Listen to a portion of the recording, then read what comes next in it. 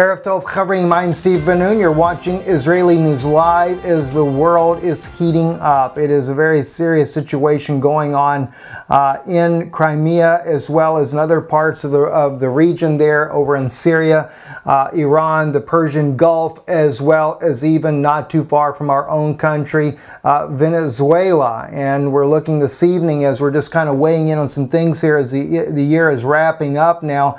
Russia, also the breakaway republics of Luhansk and Donetsk there are claiming that Ukraine is going to launch some type of offensive there in the very near next couple of days here is what they were anticipating there. Now, every time that this is brought out publicly and exposed, nothing seems to ever happen.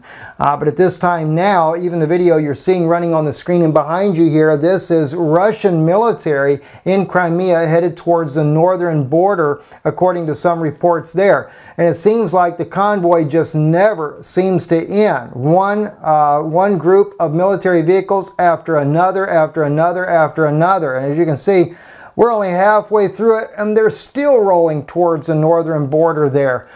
So Russia definitely not taking any chances on what's going on, but then again you got to ask yourself the question, is the possibility that Russia may be planning on the strike first themselves, as President Putin has put it in the past there. If it looks like you're going to get into a fight, do the first punch, about the best way to win that fight. And, maybe exactly what's going on. Putin is getting ready. And besides that, we know that it's come out. We've reported this over the last few days there. Russia has moved in more fighters, more bombers into Crimea. They have also rebuilt an airport there inside of there. I'm going to go ahead and take it off there. It's just going to keep on running. You're going to see this just like a miles and miles of military hardware headed towards the northern border. We'll just pause it for right now, move on to other issues that are happening there. South Front is reporting Russia restricts maritime traffic in the southeast of Crimea due to naval drills.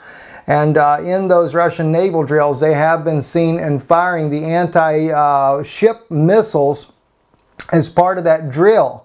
So one thing that's going on, and also, as I mentioned, Russia reconstructed a military airfield near Sevastopol, Crimea, and they're going to station 25 Su-25s and Su-30s, both bombers and fighters there.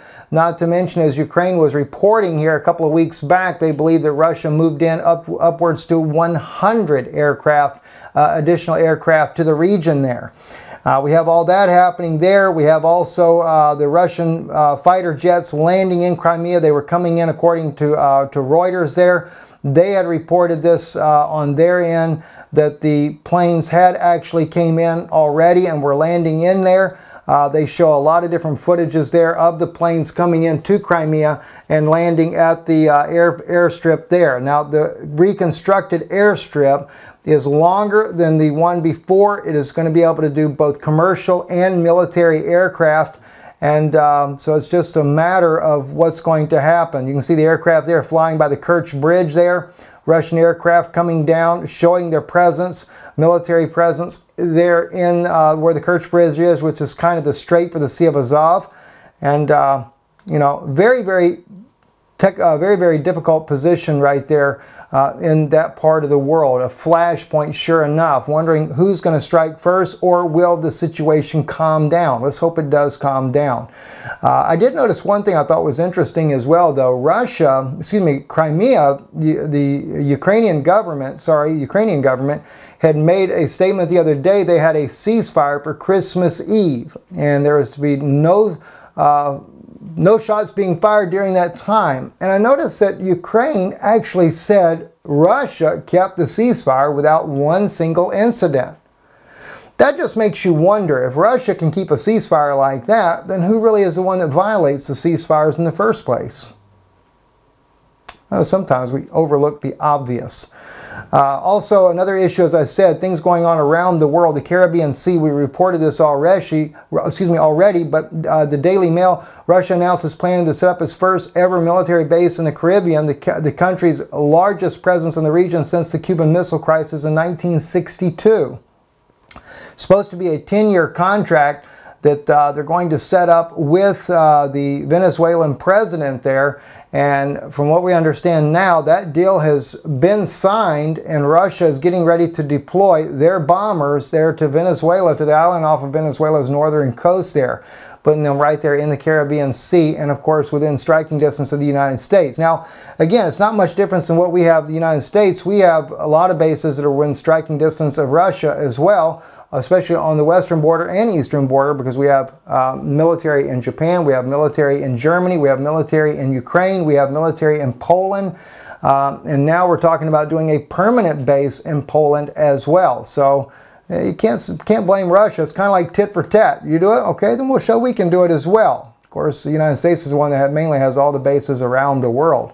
And then comes the other issue, and that is after the pullout of American forces of Syria, one of the things that we were stating that we believed was definitely coming is that it was opening up the door in order for an Israeli strike on Iran. And one reason why so many are trying to second-guess President Trump's troop withdrawal from Syria may be a cover, and it may actually be because there is fixing to be a strike on Iran, especially if there is an intention to draw Russia's attention towards Ukraine, get Kiev to start something with Russia there, weaken Russia's presence in Syria in order to be able to take on Iran, and of course Iran inside of Syria, and as well as take out Bashar al-Assad, because with Russia moving all of its military assets to Crimea and also to southern parts of Russia there to fight a war with Ukraine, also that could be backed up by NATO forces there, that would weaken the Syrian country down with less assets there. And of course, not only could they take out Iran, but they could also finish off Bashar al-Assad while they have the opportunity. And of course, we're seeing now that RT is reporting no threat but ready to respond. The presence of the U.S. carrier in the Persian Gulf insignificant. And this was right after we had heard that the president was going to have that particular fleet leave that area as well and return back to base. We reported that the other day. But this particular strike group has entered into the Persian Gulf and is planning on being there undisclosed amount of time. And I cannot help but wonder if that's not part of an attack group ready to launch an attack on Iran. So we'll have to wait to see how that's going to go on. Right now, everybody's kind of downplaying this, but remains to be seen. Speaking of Iran, though, Parliament of Iran rejects a motion to ban marriage of girls under 13. That's just sick. How sick can a country get when they will allow old men to marry little girls less than 13 years of age? 13 to begin with is ridiculous. She should at least be 18 or 21 to be able to get married. But no, child marriage is still legal in Iran. Which I'm sure it's not just Iran either. I'm sure Saudi Arabia probably has some pretty sinister rules as well, and a lot of other Arab countries in the Middle East, no doubt. So it's really a big problem in the Middle East when it comes to this child marriages and stuff, and it's very much a shame that the little girls are looked down upon. They are basically... They look at them as almost as if they're cattle. What a shame. I'm Steve Ben-Nun. You're watching Israeli News Live. Consider supporting the broadcast. We appreciate your help. You can write to us at the address below the screen here if you'd like to donate that way, or you can do so online, IsraeliNewsLive.org. Thank you for watching. Erev Tov, and a world of Ein Shalom. There is no peace.